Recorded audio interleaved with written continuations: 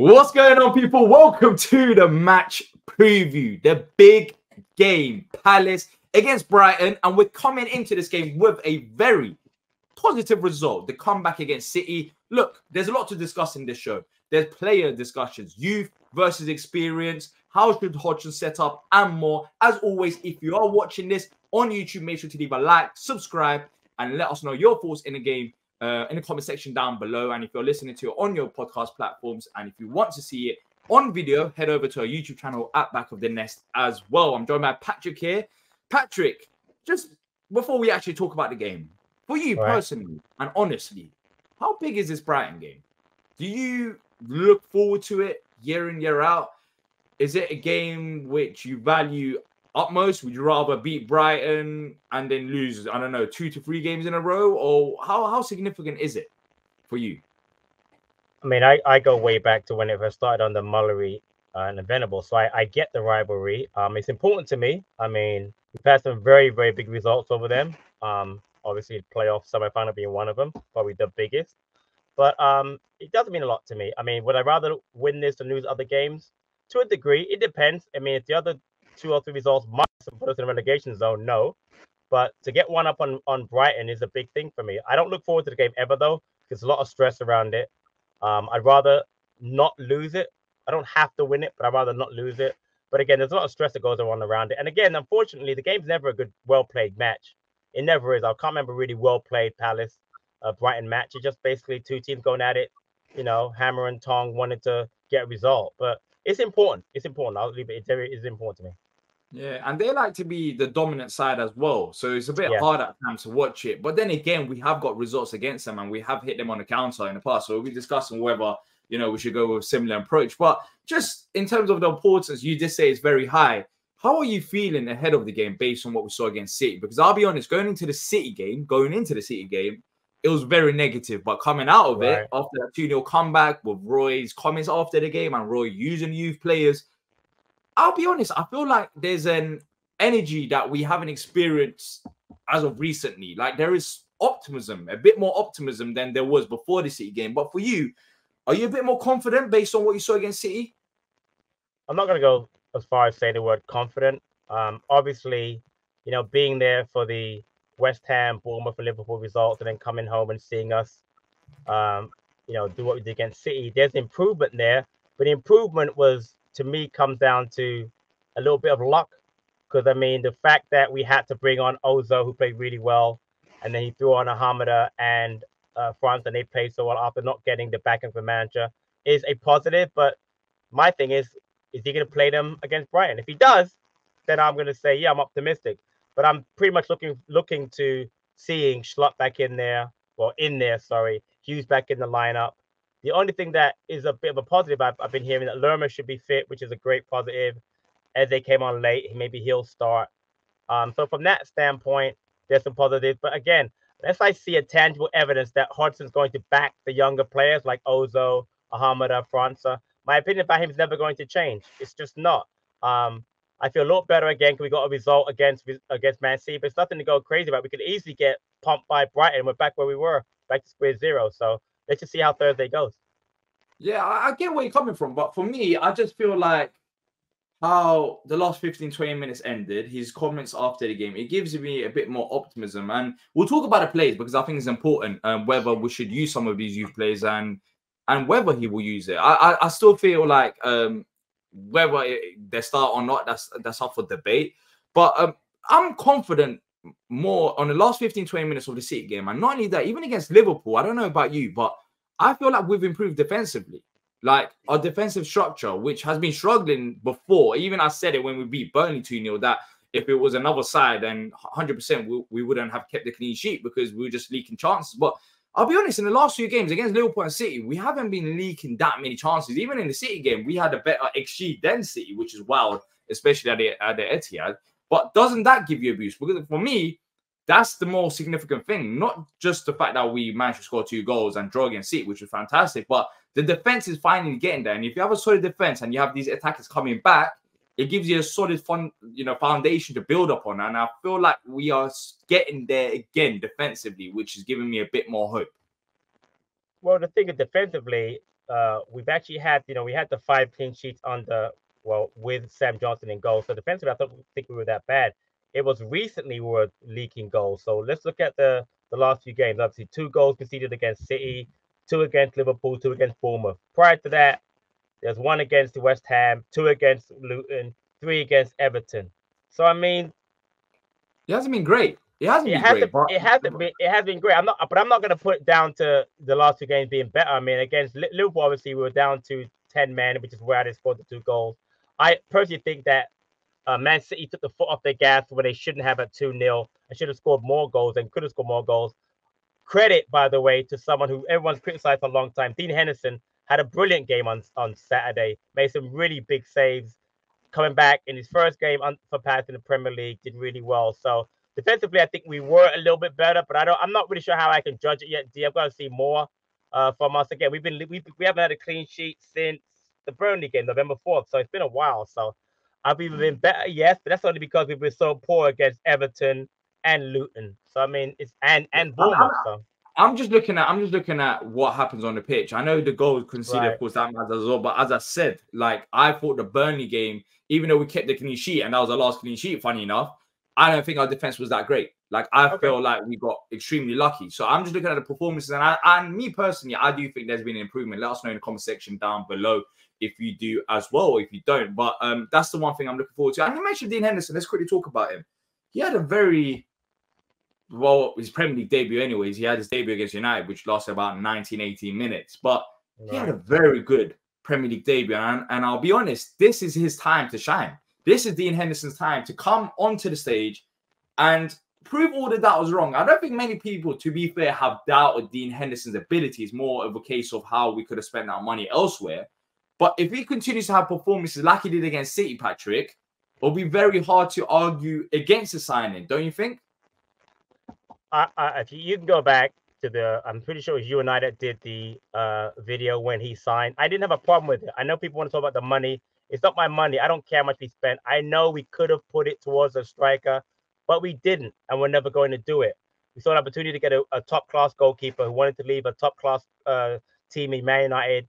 I think he's as good as Johnson. I actually think he's better than Johnson. Honestly, I really believe that. He's better than Johnson. He's slightly younger. I think it was a good signing. Yes, the injuries that he's had at Forest and with us have not been great, but I think Henderson's a good goalkeeper. And I think having 2 top-quality goalkeepers can only make us a better team in general. So you're right. Johnson's out. Thankfully, Henderson came back at the right time, earned us a point. And I think that having him in the squad is going to be a benefit to us, not negative. Yeah. And let's get into the actual players that are worth talking about. And not with all due respect to Dean Henderson, I think he will be starting anyways. There's no real debate there. But it's about the youth versus experience. Now, the game changed when the likes of France came on the pitch. And he had a massive influence. Ozo, of course, due to the injury as well. And now there's this discussion that's going on. What's the predicted 11? Should Ozo start? Should France start? For you, Patrick, do you think this will be a good game for them to get the opportunity? 100%. It's a whole match. The crowd will be behind them 100%. We have holes where they could plug into. So, for instance, without the Corre, for me, start Ozo with Lerma. Makes sense to me. Without, Jordan Ayew will be back. So that's, you could. Well, Lerma should be back as well, according to reports. I just said that. I said Ozo and Lerma, playing Ozo and Lerma in the midfield. So you wouldn't think he goes with the likes of Will Hughes? No.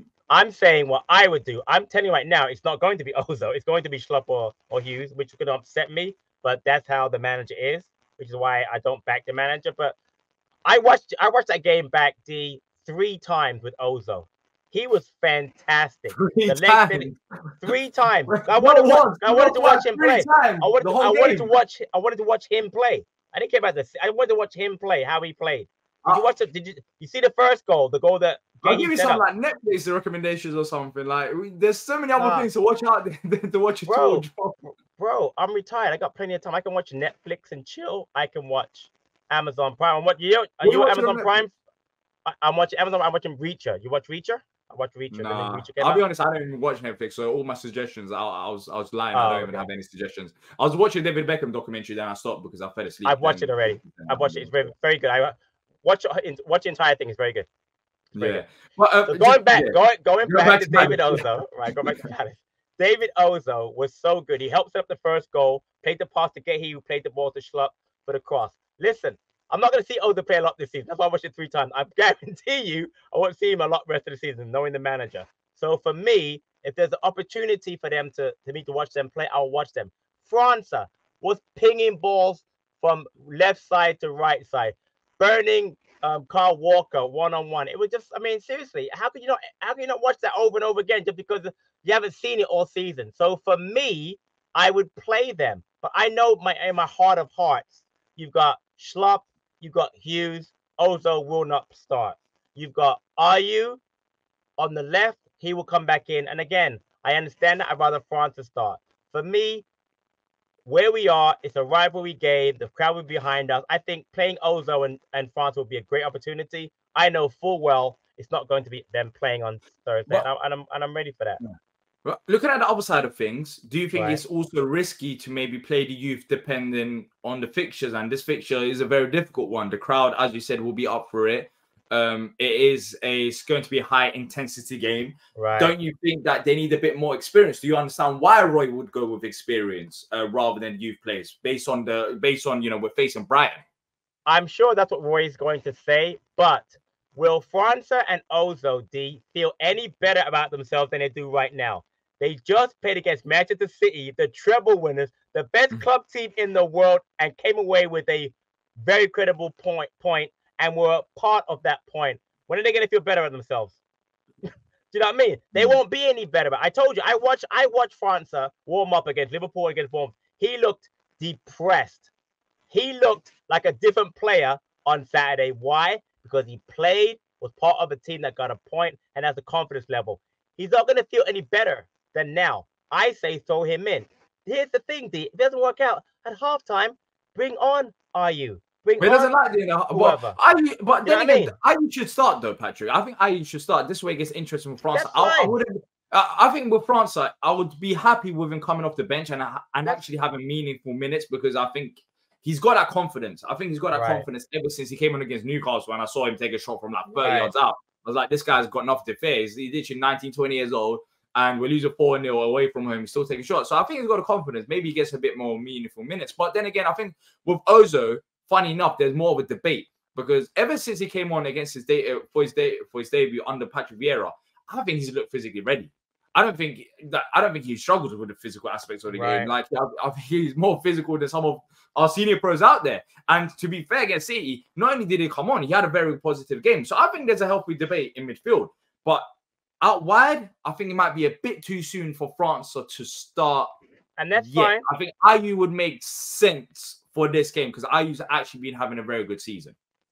I agree with you. But what I was saying, my point was, though, that they're both going to be as much in confidence as they're ever going to be if you're going to start them. Yes, you're right. I mean, even I just said that. I said I will probably start. I had no problem with that. But you've lost the core. For me, instead of talking about going out in January and buying a replacement, you have one in David Ozo. You have one. Yeah, you got Hughes and Riedewald and Schlupp. But I'm telling you, Ozo, for me, is the best fit to put in there with Lerma. Lerma can help him out. And then you can put Eze in front of them, and you're good to go. Ozo, Eze. And by the way, these youngsters will make mistakes. They will make mistakes. Of course they will, and that's fine. And you know what? Honestly, I wouldn't be against them making mistakes. I'd be okay. Of course, you want your team to win games, and some of these mistakes might be bigger than other mistakes some of the other players may make.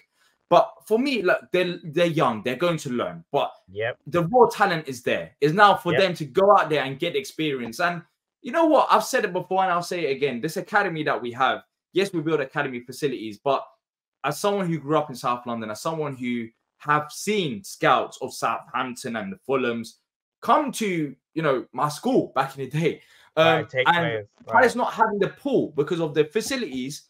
Now we do have the pool because of the facilities. We have incredible facilities. I'm telling you now, Palace can be our own unique club just by our academy. We 100% can, because the catchment area and the amount of boarders that come out from South London is unreal.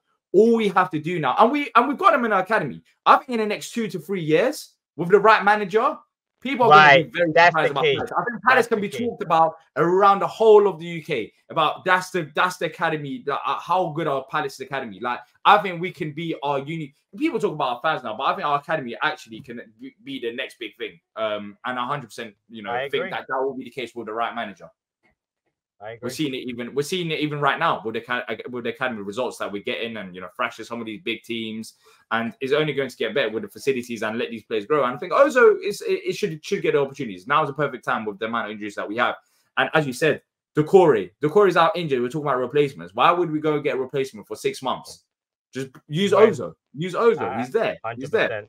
100%. Let's look at the league table. Pre-game week 18. Of course, if you're listening on a podcast platform, you won't be able to see it. But Palace right now sit 15th with 17 games and 17 points. Typical Palace. If we were to win this game, we could potentially go up to 12th, depending on other results. And a loss could bring us down to 17th. Then again, depending on results as well. So it's basically stuck between 12th and 17th, Patrick. I have a stat for you. Yeah. Do you know where we were under Vieira after 17 games last season? How many points Probably we had? 15th. 12. Yeah, we were 12. We had 5 more points. So 5 more points. And we had wait. Let me finish. We had exactly the same amount of goals scored and goals scored against. I just looked it up, but we had 5 more points last year at this time. I'm just saying.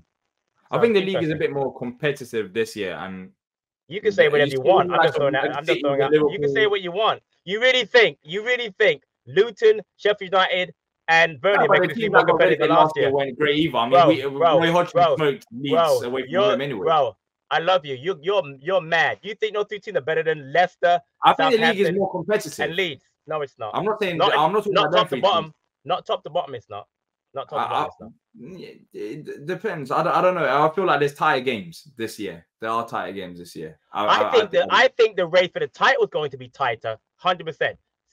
You know, obviously Liverpool, Arsenal, City, Villa, but I don't think the league is better than it was last year, top to bottom. No way. So, but Forest sacked Steve Cooper, and he's been on our radar as well, of course. And he has been for a while because Doug Friedman, according to reports, he's a massive fan of Cooper, and also we were linked with him before we got Vieira as well. Right. Now, you haven't been a massive Hodgson fan, me either, especially after the Bournemouth game, even though there has been improvements in the last few games. When you look at the league table, which we just did, and you see Palace sitting 15th, and if you were to lose the game, going out to 17th, is Hodgson still under pressure, Patrick, for you? Or do you think these last few games and performances have bought him the time?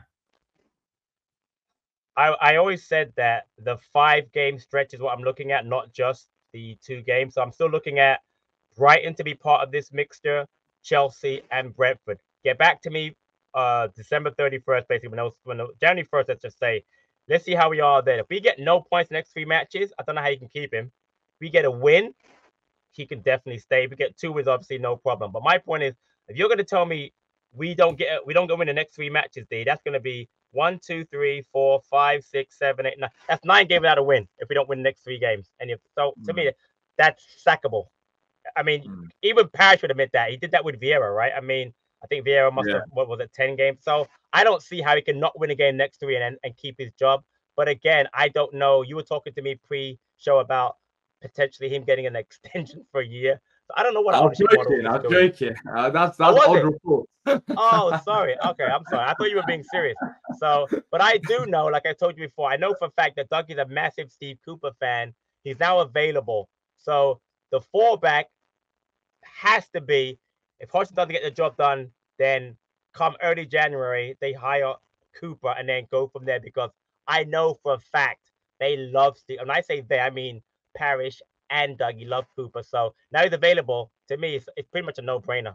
So in a way, despite the results, I know you talk about results, but even without the results, do you think this adds a pressure because they don't want to lose Steve Cooper to another club? If you rate him so much, like you have to make serious discussions now. That's a massive shout, D. Maybe if you hear rumors that X, Y, and Z club is looking at him, I don't know who would be looking at him in the Premier League, maybe abroad. Maybe that puts pressure on us. That's a great. I didn't think about that, maybe. But again, I think they've already put the feelers out to Cooper already. They have there was a rumor that we were going to actually try and get him from Forest when he was under contract. So Cooper knows that they like him. Do you know what I mean? So I just think that it's up to Cooper. Listen, Cooper holds all the cards as far as Palace goes. If he wants to come to Palace, he can come to Palace. You know what I mean? If he wants to go somewhere else, I guess he can. So it's a great point. I don't know. Let's see what happens. That's a great point, though.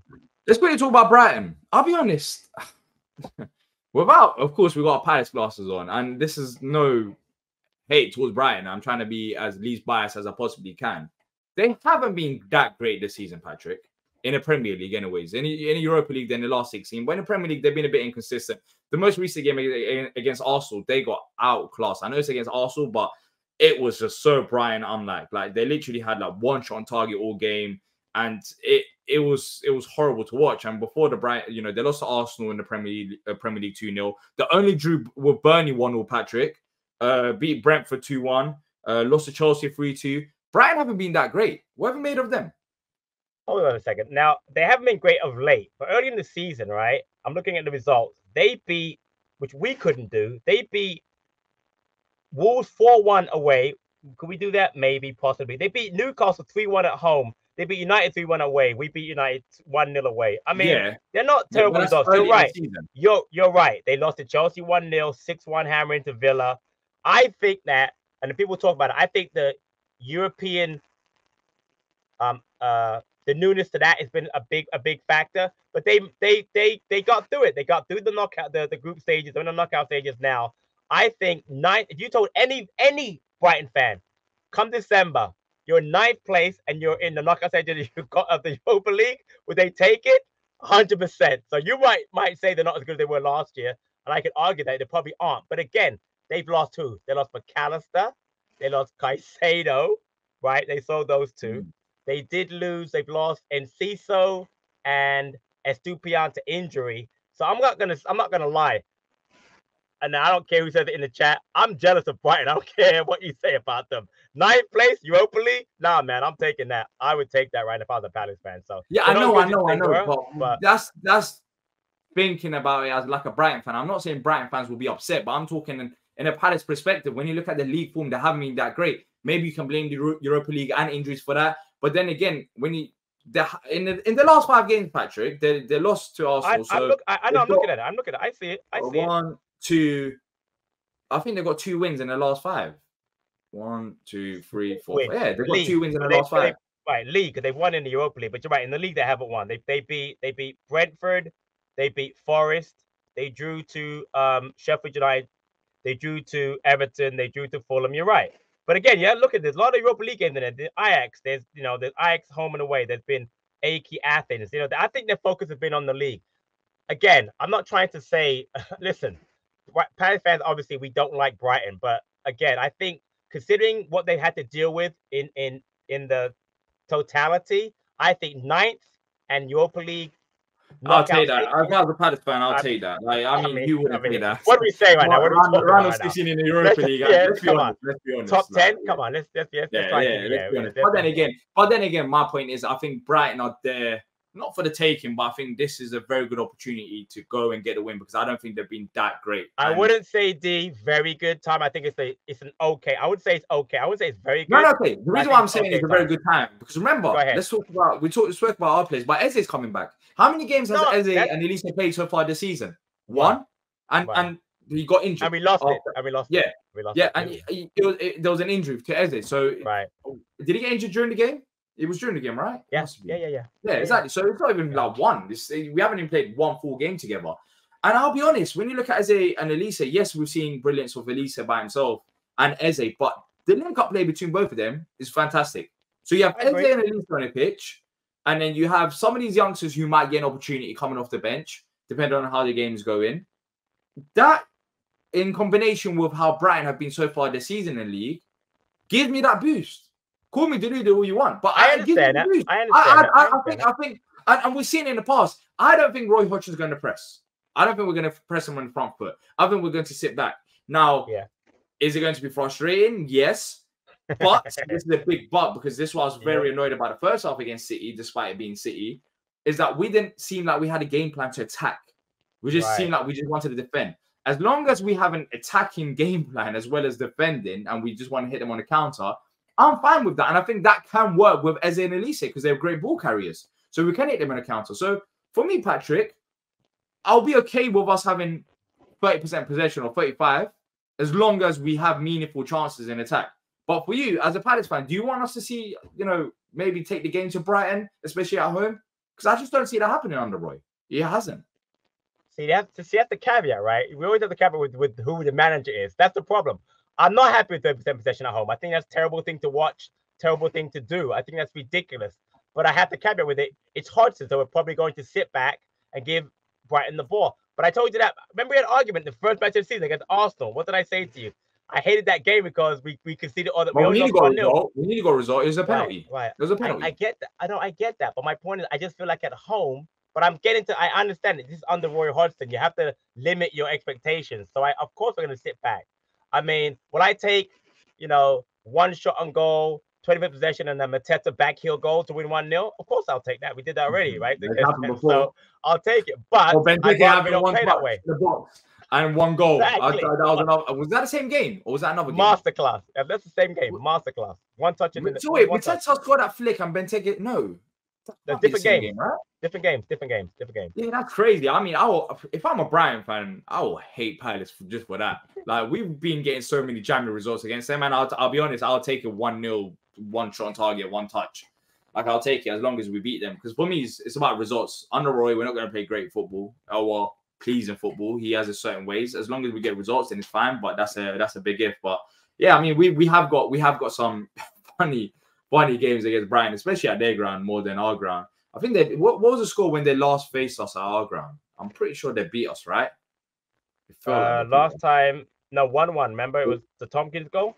Yeah, Tompkins scored. Oh, we got very lucky. It was Sanchez in goal, right? Yeah. Right. When he decided to hand the ball to Tompkins. Yeah.